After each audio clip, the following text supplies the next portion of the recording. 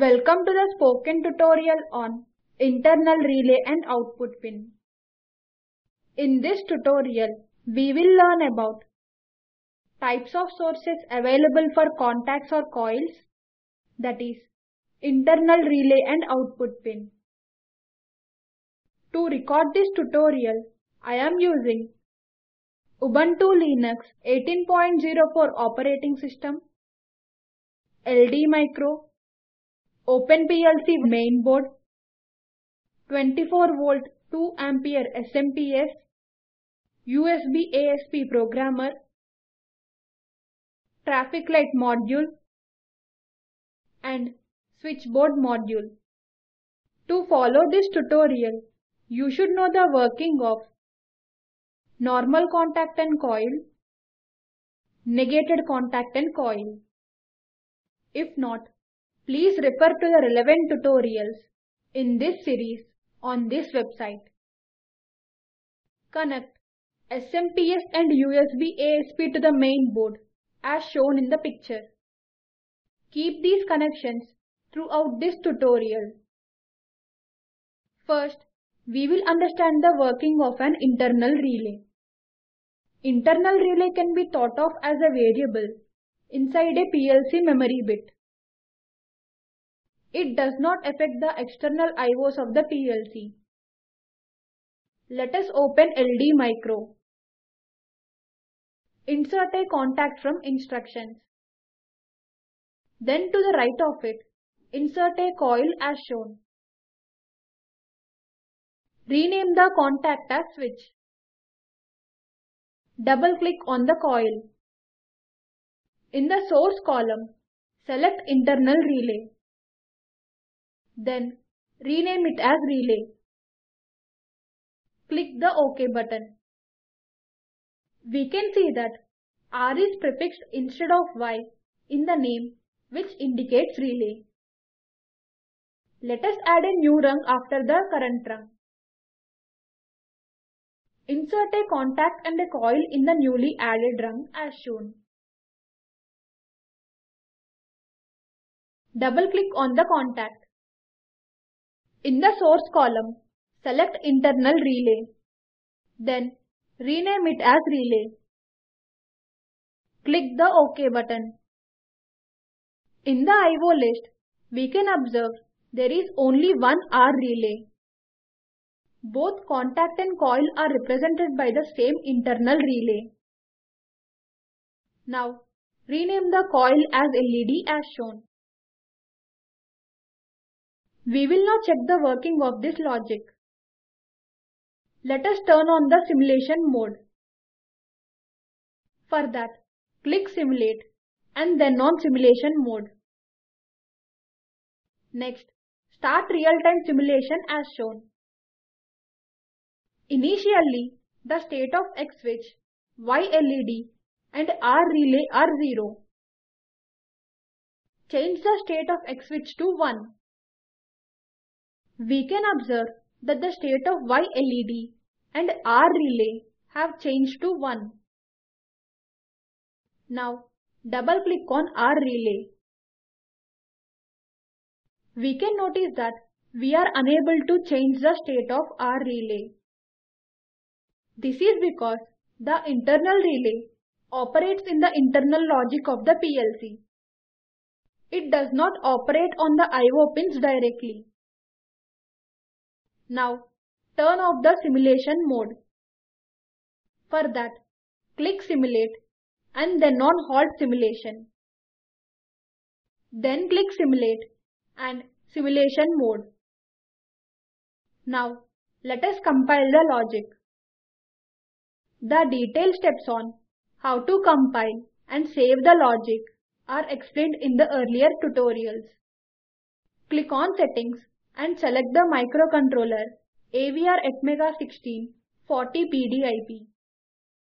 Adjust its parameters as shown here. Assign PC0 pin to X switch and PA0 to Y LED. Double-click on R relay in the IO list. A dialog box opens. It says that can only assign pin number to input or output pins. Recall that internal relay presents the variable inside a PLC memory bit. Click on the OK button. Thus, working of this example is similar to the normal contact example. So, we will skip the hardware part. Save the file as internalrelay.ld as shown. We will now learn about the source type output pin of the contact.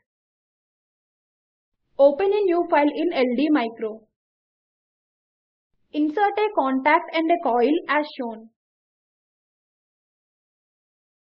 Rename the contact as switch. Then rename the coil as LED1. Insert a rung below. Again, insert a contact and a coil in the newly added rung. Double-click on the contact. In the source column, select output pin. Then rename it as LED1. Click the OK button. We can observe the name of the contact is prefixed by Y and not X. Double-click on the coil. Check the negated box and rename it as LED2. Click the OK button. We will now check the working of this logic. Start real-time simulation as shown. Initially, the state of X switch and Y LED1 are 0 and Y LED2 is 1. Now, change the state of X switch to 1. We can observe that the state of the Y LED1 changes to 1 and Y LED2 to 0. That is, the output of Y LED1 is given as input to Y LED2. Turn off the simulation mode as shown. Let us compile the logic. Click on Settings and select the microcontroller AVR Atmega16 40PDIP. Adjust its parameters as shown here.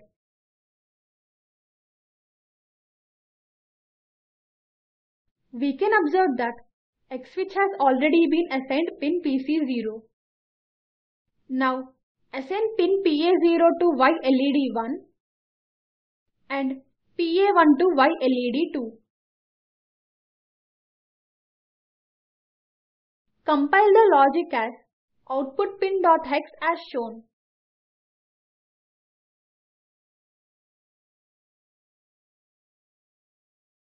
Then, save the ladder diagram as output pin.ld as shown.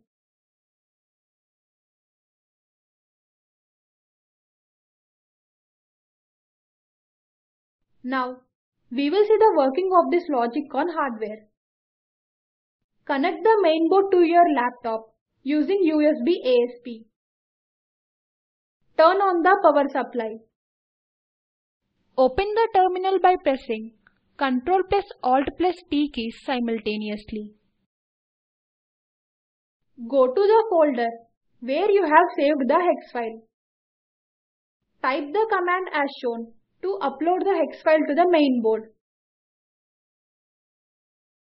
Turn off the power supply. Remove the USBasp connection from the laptop. This will prevent any hardware damage. Let us see the connection details now. Connect ground and 5 volts of switchboard to ground and 5 volts of the mainboard respectively. Then connect NO1 of the switchboard to PC0 of mainboard. Beside the yellow LED of traffic light module, you will see a plus 5 volt pin. Connect this plus 5 volt pin to 5 volts of the mainboard. Connect EN pin to ground of the mainboard. Connect L pin to PA0 of the mainboard, which represents Y LED1. Connect the RI pin to PA1 of the main board, which represents Y LED 2. Make the connections as shown in the picture. After making all the connections properly, turn on the power supply. Initially, the left green LED will be glowing. Recall that bottom LED connections should be given logic low for an LED to glow. Now press the switch NO1. The right green LED starts glowing and the left one goes off at the same time. Thus, the output of the left green LED acts as input to the right green LED. Turn off the power supply. This brings us to the end of this tutorial. Let us summarize.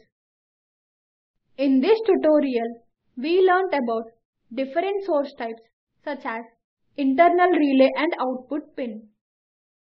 As an assignment, draw a ladder logic to latch an LED.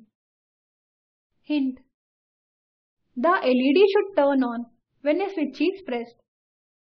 It should stay on even after it is released. The video at the following link summarizes the spoken tutorial project. Please download and watch it. The Spoken Tutorial project team conducts workshops using spoken tutorials and gives certificates on passing online tests. For more details, please write to us. Please post your time queries in this forum. Do you have any general or technical questions on OpenPLC? Please visit the FOSSEE forum and post your question. Spoken Tutorial project is funded by MHRD, Government of India. This tutorial has been contributed by FOSSEE and Spoken Tutorial Project, IIT Bombay. And this is Harsha Priyanka from FOSSEE team signing off. Thanks for watching.